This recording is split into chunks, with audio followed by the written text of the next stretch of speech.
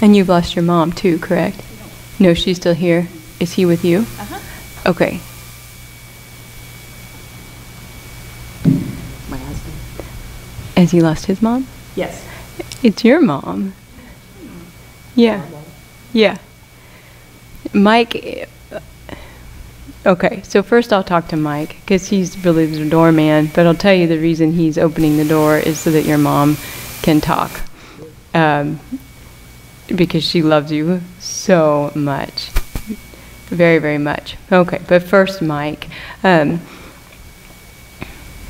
Now there's a Linda or a Louise or Ellen who is still here, who he's mentioning, who's friends with you or who's a connection with you. And he says reach out with her. She'd be someone good to hang out with or to chat a little bit with. Mike says that there's a balance that he wants you to find in your life. That there's not too much busyness, but you're not just feeling too sedentary either. And he says when you find that happy medium, that's when you feel like you're really at your best. And that's when he can communicate with you and he can speak with you and he can really reach out. He is telling me about picking up your yard or going out and spending some time with trees and things like that, that he likes it when you're outside. That's a good time for you to be in there or to be connected with your spirit too. There's a November birthday or anniversary that's connected to the family or to his family that he's mentioning. So he's recognizing that or acknowledging that. He's also talking about a dog coming in and out, that there's a dog around, and that the dog sees him, and the dog sees your mom too, because she has a little puppy who's with her as well. There's an S name connected to your mom. Did she have a Susan or or Well, my brother is Stan. Maybe that's exactly who it is. There's two of them. Yeah. Yes, please let him know that she's recognizing him too, or that there's a connection. Yes. Okay, now there's also an L, as in, but this is a man. Alan or Lawrence. The man was her husband. Yes, she's acknowledging him. And she says, you took the best care. You always took the best of care of them. And you didn't have to do it. And sometimes you did it when you maybe didn't want to. But she says, thank you, thank you, thank you, thank you. There's an old desk that must have been hers or that you may have taken from her house. Yeah. And she says you have that, and every time every time you sit next to it, she's there with you. And it's just her, both. Yeah, she likes both pieces.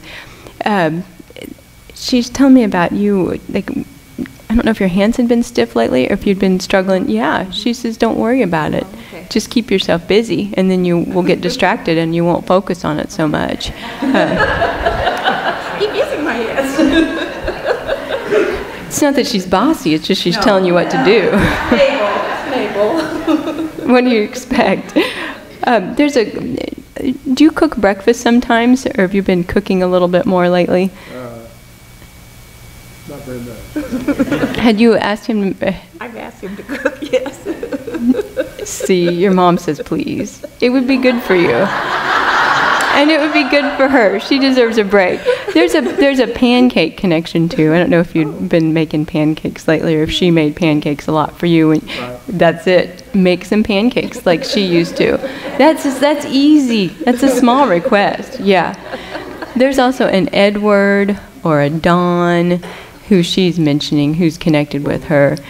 Don or Ed. It's someone who's already there with her in heaven, and he's older than her, so you'll remember who it is. But she says there's just so many family members and so many friends there with her that it feels really good to have those spirits around. There's this Afghan thing that she's mentioning too, that was, and she says, she's glad that you do. It's, again, that you've honored her by keeping those things. Whether or not you use them, it's just having them and that being the intention. She says thank you for that. There's a walnut tree, too.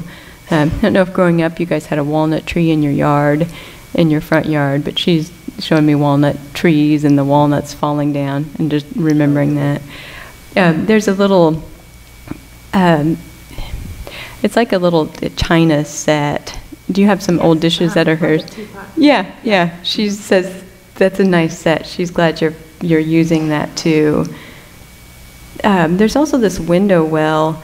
Well, she shows me little purple flowers like African violets and petunias and these little purple. Yeah, those are her flowers. So she's just talking about those being around and that being a connection with her too. And somebody had this. Okay, it reminds me of those state quarters that people would put in those little books. Right. Do you have like a coin collection that you've gotten mounted or something?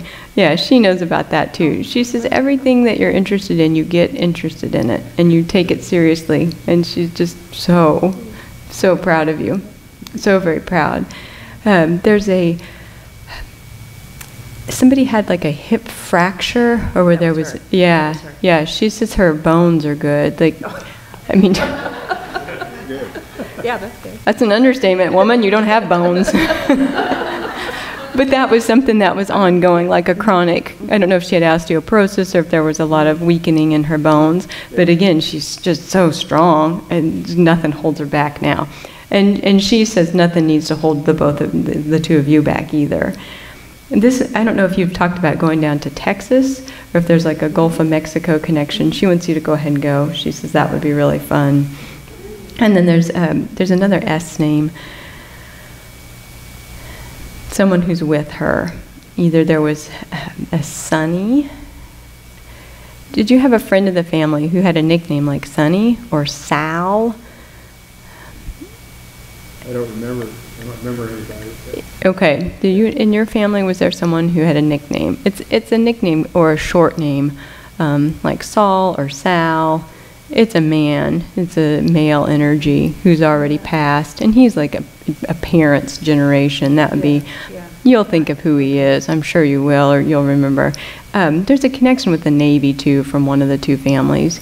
Either someone. See, it's with him. I know it is. Yeah. Yeah, either he had a friend who was Sal or Simpson, who went by a last name, because he's with you too.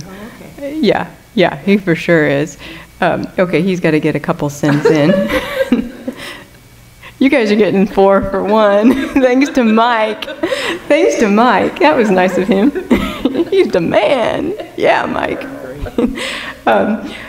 No, okay, so your dad.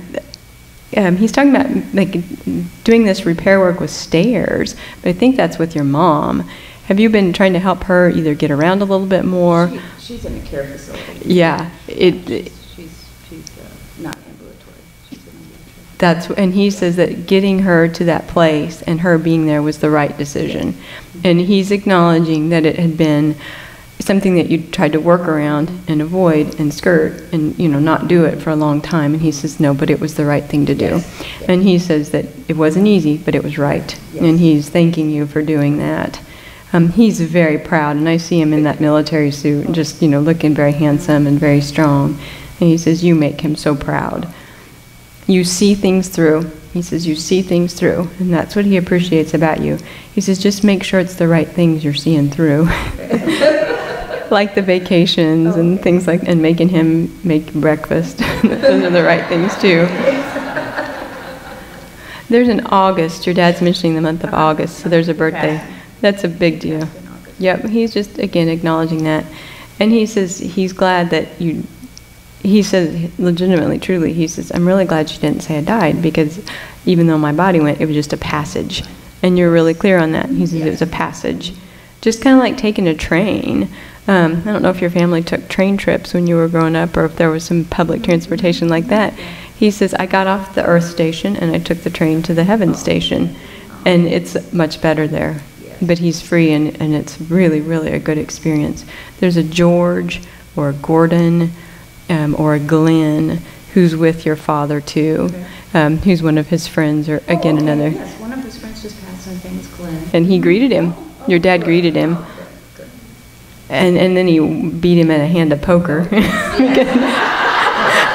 because your dad's been practicing. And he's a card shark. He's like, yeah, come on, Glenn. I got something for you. No, he's very good with Glenn. And all your family. There's another M, who's with your dad too. And he's really glad to have her there. And all the family. He's showing me a black horse. I don't know if he had horses when he was young or if there was someone else in the family. Yeah, he's got the horses there still with him. I mean, it's a really neat connection to when he was growing up. But he's just acknowledging that. There's two other children, or he's recognizing 2 children in the family, so he's honoring them. And then there's a physically living lady with a B name, like Bertha, or a Brenda, who's friends with you or who's connected to the family, who he's recognizing. Bonnie. You mean someone who's passed? No, somebody who's here. My name's Barbara. But he's just confirming that for me. Or just telling me, good to meet you, Barbara. Thanks for coming.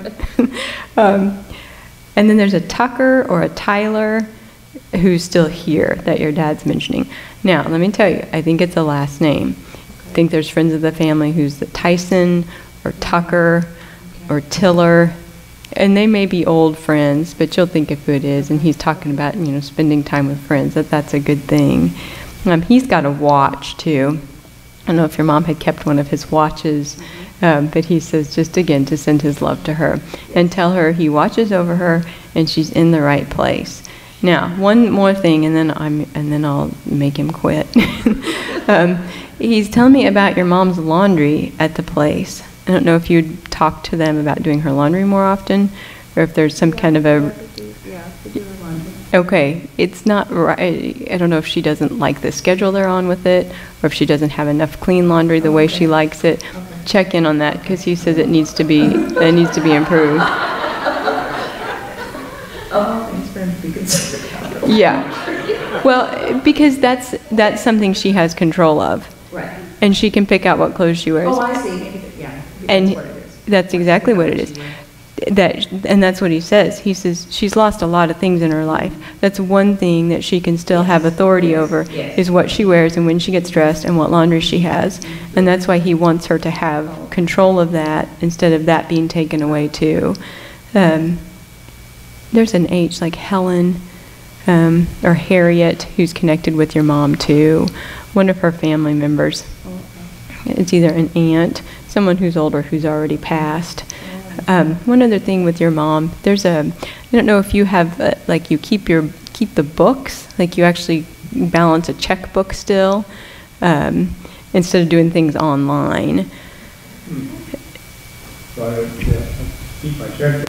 Yeah, you don't do online banking, you still like write it out and everything. Okay. Yeah. She's just, She's right. yeah, she says doing it the old-fashioned way. She says that's the right way for you. Yeah. You don't get pressured by all these. You just got to do it the right way for you. I enjoy writing checks. Yeah, that's cool. And that's what she's confirming. She says in this world, it means something when you write it, when you put your name on it, instead of just clicking a button. It's a different kind of experience. And she says, I love you. And she just is proud of everything and says, thank you, thank you, thank you. I love you. Yeah, and your dad loves you too. Yeah. Well, thank you so much. It's good to meet you. Let me give you. There you go. You're welcome. And that one's for you. You're welcome. Thank you.